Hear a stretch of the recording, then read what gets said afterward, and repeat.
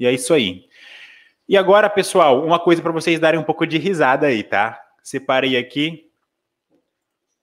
Não sei se vocês conhecem aquele tal de Sammy.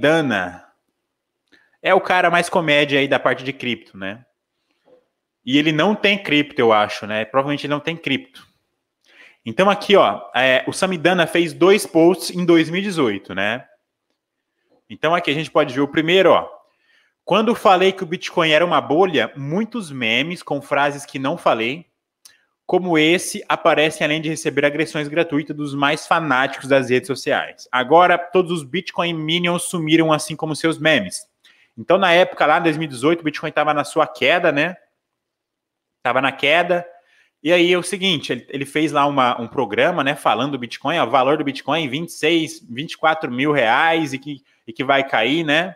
Então aqui ele falava aqui, ó, olha hoje, já subiu uns 100 mil%, fique longe disso.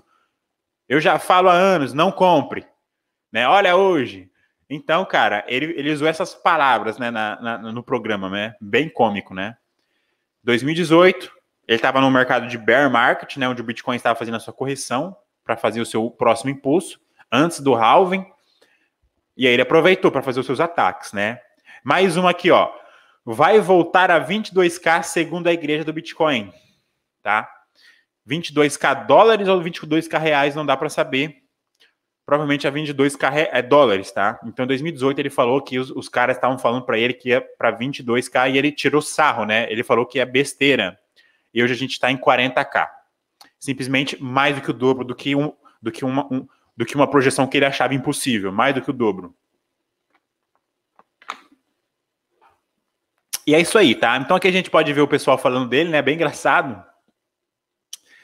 Estou com medo dele deletar essa postagem, né? Ela é ótima. Então o pessoal tirando um sarro aqui, né? Sammy, você trabalha com Emílio Zuckerman, né? O pessoal do Pânico lá, que ficou milionário com Bitcoin. E uma coisa aqui, pessoal, ó, o Sammy ele é PhD em Business, professor da FGV e comentarista econômico, né? Cara, esse cara aqui, ele tem faculdade de economia. E esse cara aqui é economista e não sabe o que é dinheiro, né? É uma coisa bizarra, cara, bizarríssima. Ele acha que dinheiro é o papelzinho pintado, escrito lá 10, 20, 100 reais. Ele acha que isso é dinheiro de verdade. Talvez ele deva procurar um pouquinho sobre a escola austríaca, né, para ver realmente o que é economia. Então, esses PhDs de economia aqui da escola antiga, né, que, cara, não dá, né, não dá para você dar bola para um cara desse mais, né. Um cara que fala essas besteiras aí,